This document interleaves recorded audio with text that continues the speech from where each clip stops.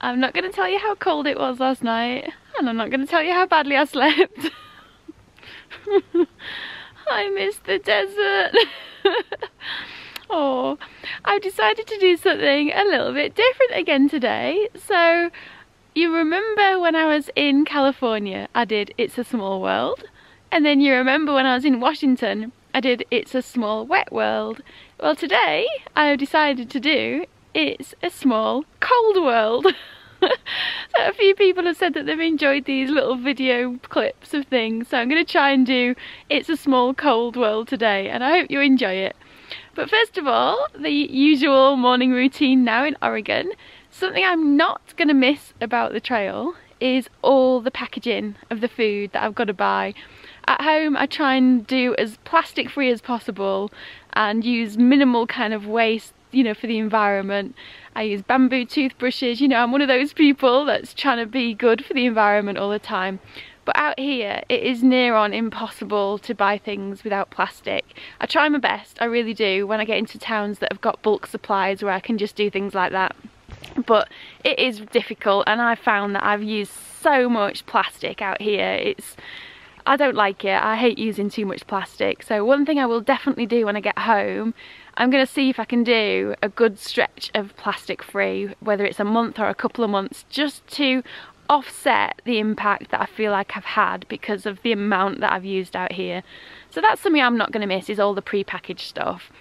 Something I am going to miss about trail, well, in a way I am going to miss, the only makeup item I brought out here is eyeliner, so like a grey eyeliner pencil, and maybe every couple of days or every 3 to 4 days I might just reapply a little bit just to make myself feel a bit more human. And this morning, yesterday morning I put some on because I think I've not been sleeping so well, so I don't think I'd actually have any eyes if I didn't actually put a little bit of eyeliner on.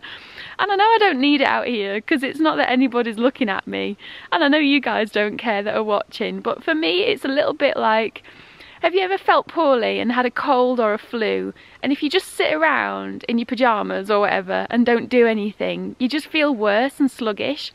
But if you get up, you have a shower, you put your clothes on, you're kind of making yourself feel better by going through that process of getting yourself put together. And I think that's a bit what eyeliner does for me out here. It just every now and then gives me a bit of a boost, and if I'm trying to feel like I need to attack the day a bit more, I'll put some eyeliner on and that'll make me feel better.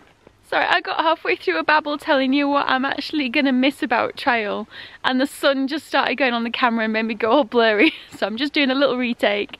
So the thing I won't miss about trail is actually not having to worry about putting makeup on, having to choose an outfit every day. Like I was saying before, eyeliner, yes, that's the only thing I put on every now and then. But when I get home, I'm going to have choices again of what to wear and have to make myself look presentable. I don't think I've done anything with my hair for 5 days now. I've just left it how it was. My hat's not left my head because it's been so cold. So that's something I will miss about trail, is the fact that you just don't have to care so much out here. I still try and care in the sense that I keep my hygiene levels good. I always make sure I wash every night, and you know, using either baby wipes or towelette things that I put water on. So I try and keep clean and hygienic. But with regards to what my hair looks like, no, that's gone out the window. So I can't do that at home. People will think I am actually homeless. So let's continue with the day and see what this small cold world brings. Now, I don't like spiders, but I've got to feel sorry for this little guy. He's actually frozen. Oh, he didn't like the snow either.